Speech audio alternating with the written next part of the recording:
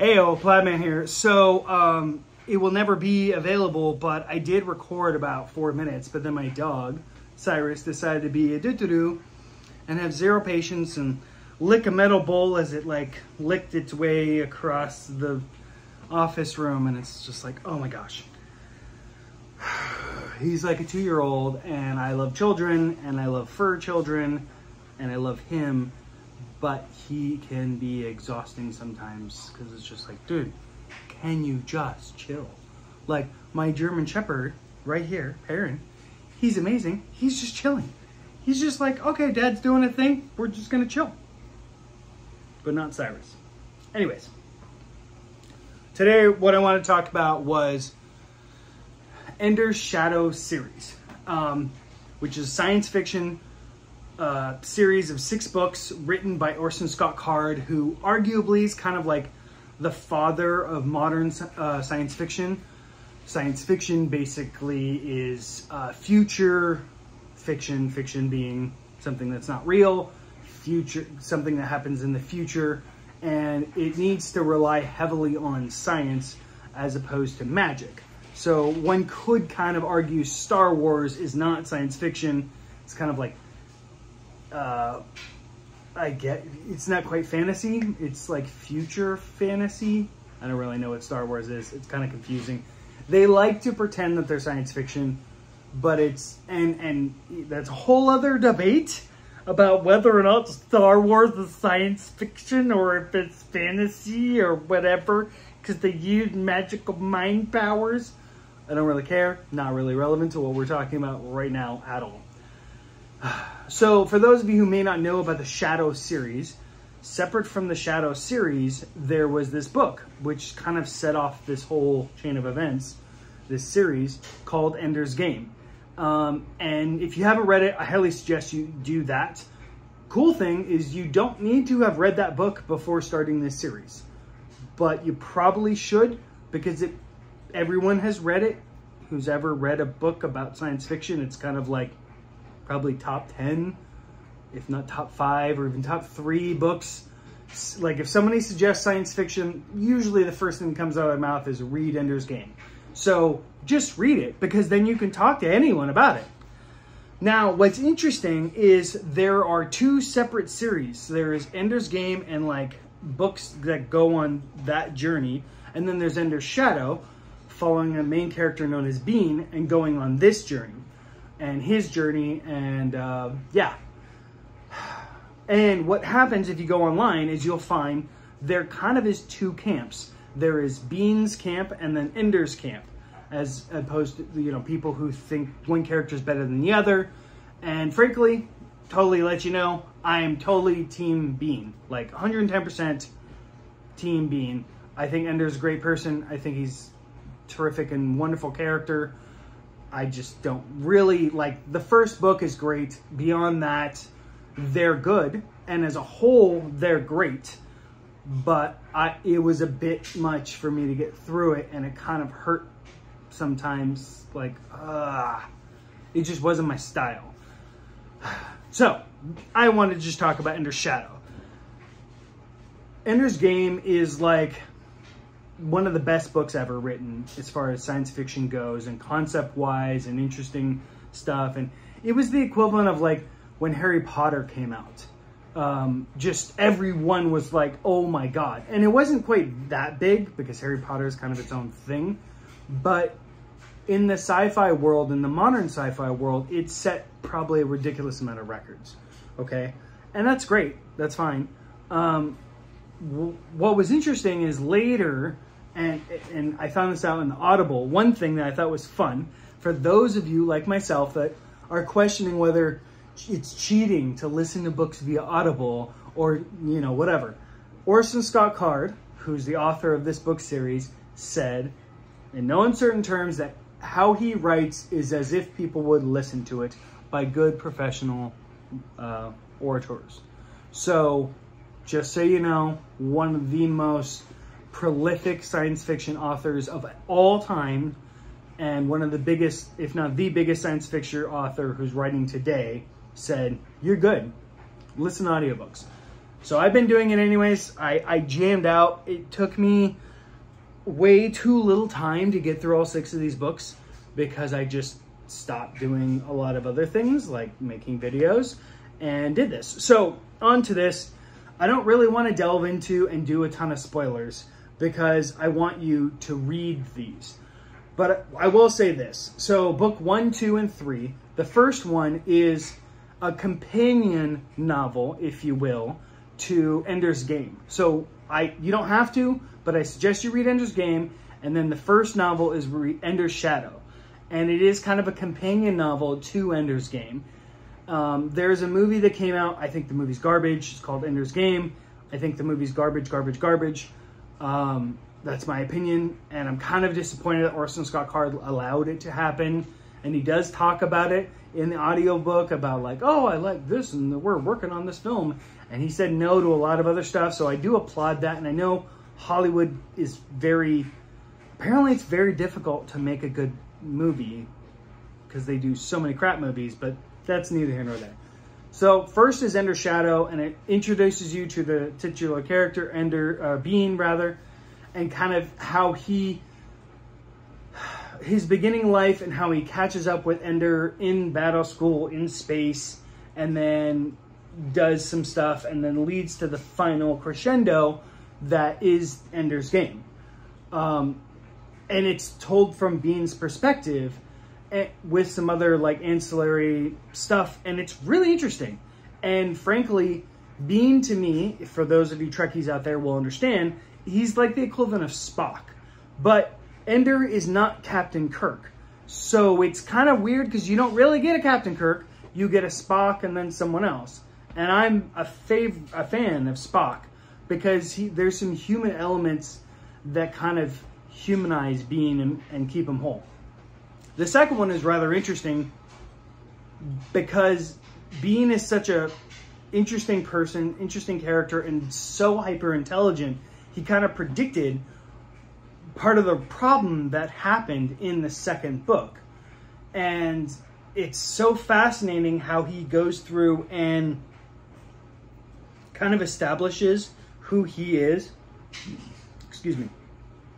Has to confront his demons and his problems and his concerns, but it's all centered in like Earth and how to deal with Earth stuff, not going out into space, but like in a future world.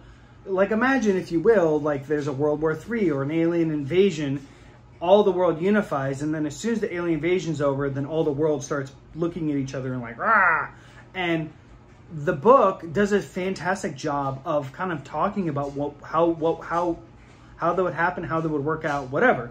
The third book, which is called Shadow Puppets, is kind of a finish, if you will, on that concept of like some things have come to a head and some things have settled out and whatever.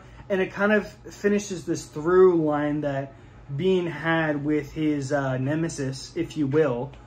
And Orson just does a terrific job of talking about huge things while keeping you focused on the little things. Sorry, Orson Scott Card. On the little things. And it's amazing. It's just, so few authors do that well. And it makes you feel like you know about things as if it was like a mystery, but you don't really know, without it being a mystery at all. And it's delicious. I've read it several times. There's some key points in there that I think of to this day, not even in the context of the book, but just as kind of life things of beautiful, epic moments. And I think that in and of itself is terrific. I don't know if I qualify these as classics. I kind of think of them as such because I think of them regularly and I utilize them as tools to kind of, hey, how do I improve myself? So I don't know if that qualifies that for you, but yeah. Fourth book in the series is called Shadow of the Giant. This one is truly like the prologue, if you will, to being on Earth with Bean and the situation. And you find out, you know, Bean's got this thing where he keeps growing. Like his body just keeps growing. He starts off really small and he's got this thing that makes him hyper intelligent, but the problem is he's going to keep growing and never stop growing. So there's that thing, and then they come up with a resolution, okay? And I guess this is a little bit spoilers, but I'm not giving you anything that you couldn't read in like the summary of the books, okay? So in a way, book 4 is kind of like the end of 1 to 4 is really what I consider Bean's story, and is a terrific decology, if you will, 4 quad series in and of itself. Then you get this interesting book called Shadows in Flight, which is really short. It's only 6 hours to listen to. It's like half a book, less than half a book. And it's so fascinating because this character that I had read and listened to and like really grew to love, and the person's still that person, but now he's in this book and he's like hardly there. And he has 3 offspring who are also hyper intelligent and also have the same problem of being very small, but mature extremely fast because of their extreme intelligence.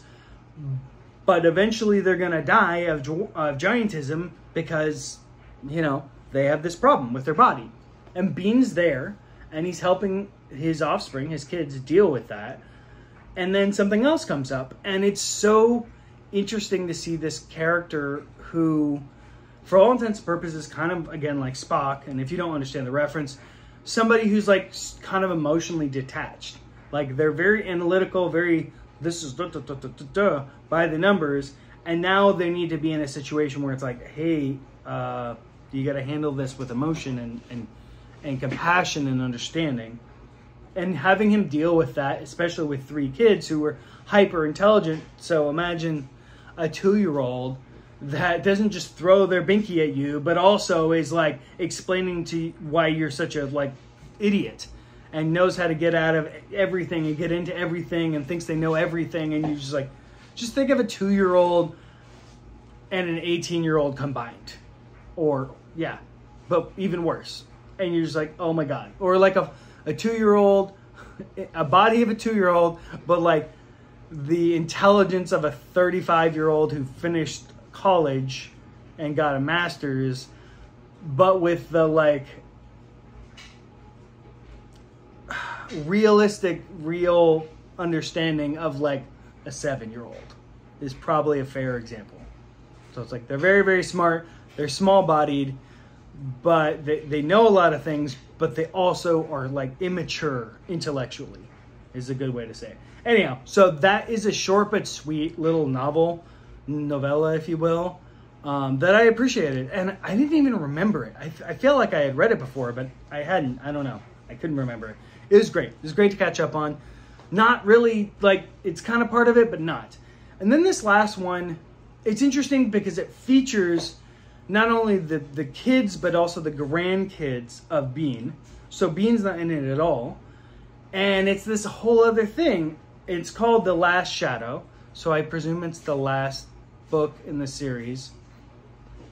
And in a way, it kind of encapsulates a lot of the things that were in the last one, which is fatherhood with really intelligent offspring, or even just general motherhood, and how to deal with kids like that, and maturity versus intelligence, and how there is a difference between those things.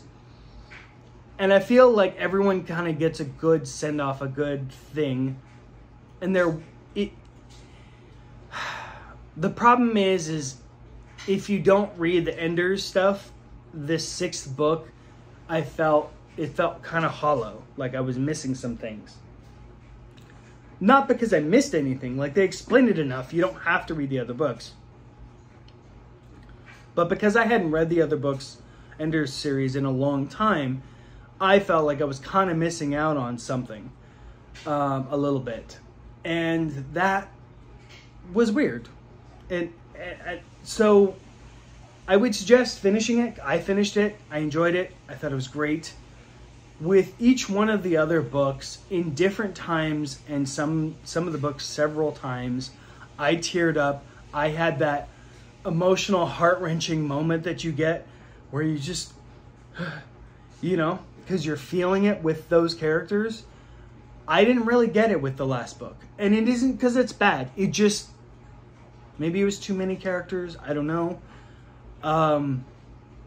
But with all the other books, I got it in greater or lesser degrees. So anyways, getting out of that, I highly suggest you read the Ender Shadow series. I think it's fantastic. It's just, if you're at all into science fiction, or if you know someone who is and you would like to talk to them about it, that's what I would suggest. So that's Plaidman's rant for the day. Sorry it was so long. It just had to talk about 6 books. I love you all. I'm going to make more videos. Thank you very much. Wish me luck on my job hunt and my house hunt and things like that. Things are looking up. It's just a matter of confronting and pushing through it. So if you're having trouble with that, get people around you who can help you. Or at least get one person who you can talk to and help you through it. For me, it's my wife. But I do lean on other people around me. I have a couple close friends that I lean on to help me. So if you don't have that, feel free to message me. I can be your pen pal. It's not the same, but I will do that for you if you want. All right. I love you all. Plaidman out. Bye.